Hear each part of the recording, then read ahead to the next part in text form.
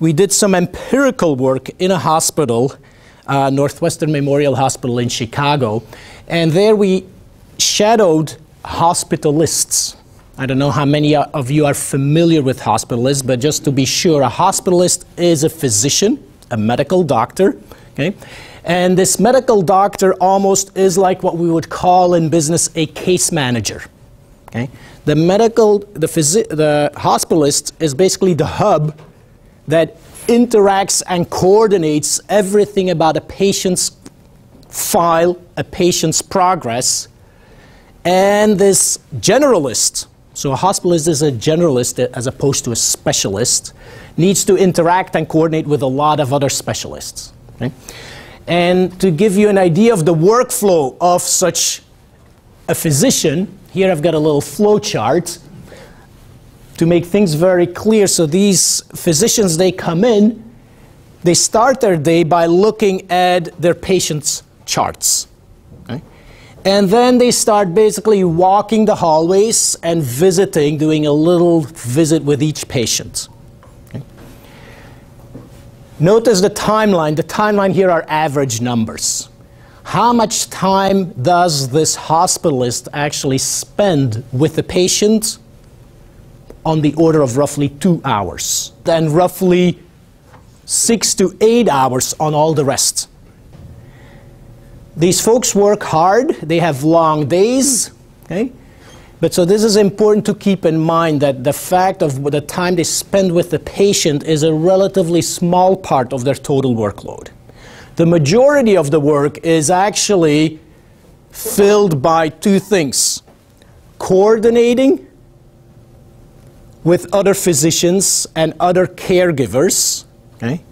Getting information from them, then making a diagnosis, and then putting all of this in the electronic record of the patient. Okay? I'm putting that up because what I've said here so far is mostly what I would call their individual workflow. But you can see when they have to talk with other people, they need to reach out to other people. And so there's a whole aspect of the workflow that we call the collaborative workflow. And just in plain English, what does that mean? You are the hospitalist. You have a question about patient X.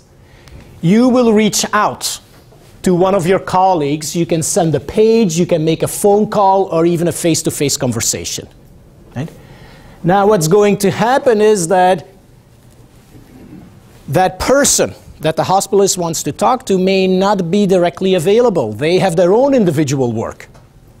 And therefore, oftentimes they'll say well, I can't talk now, or I'll get back to you later. Okay? And so there's a whole back and forth kind of discussion until eventually they have their conversation. This should sound very familiar to most of us, actually. Right? But all this detail becomes very important for what's to come. Now, when then the party that you reach out to comes back and says, look, I'm available now, then the hospitalist will get a message, but by then the hospitalist typically has moved on to other patients. Right? And you can start seeing there's going to be a lot of interruptions and switching between different patients. Okay? And then effectively they decide whether it's important enough or not, and they go back and forth. And all of this happens all the time until eventually the hospitalist finishes their work of all their patients, which is on the order in our hospital, which is an academic hospital, between 12 to 15 patients per day. We did some old-fashioned shadowing of the hospitalist, which means that one of my PhD students walked with one of the hospitalists and recorded every second of what they were doing, including with whom they talked, when they sent a request, when they came back, etc., etc. Okay? All those interactions that my student observed are in color. Okay? Those are the colored interactions, and that's what I call the observed physical network. You're also aware about the whole interest in big data. Right? I got to bring this in too. This is kind of a chart that you could think about small data versus big data. Okay? The small data is what we observed, and you see that the colored interactions is a subset of that bigger part. The bigger part comes from the digital network that is captured in the electronic health record system of Northwestern Memorial. So we're working together also with a colleague who's in the medical school, and he does exactly bioinformatics. And he's got access to the entire data warehouse of the hospital.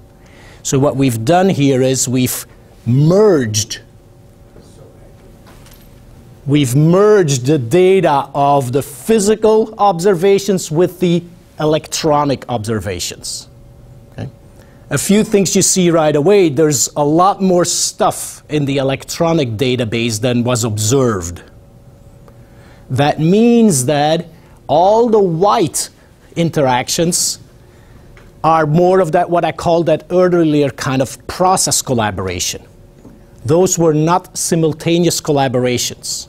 Those were residents, staff, pharmacists, physicians writing something in the file of that patient without necessarily requiring a simultaneous interaction with the hospitalist. Okay? Does that make sense? So, two things here, as I said, small data versus big data. And of course, in healthcare, they're interested to figure out, like, is this electronic database capturing sufficient amount of the reality? Okay? And you'll see it pretty much captures most of it, but not all. If you look carefully, there's a few interactions. I'm going to pick some out. This reach out to this pharmacist is not in the electronic health record. Okay. This discussion with the primary care physician is not in the electronic health record. And I think there's some others, like with this physician also. Okay. So that's kind of interesting, and it begs the question, what is the overlap between the two data sets?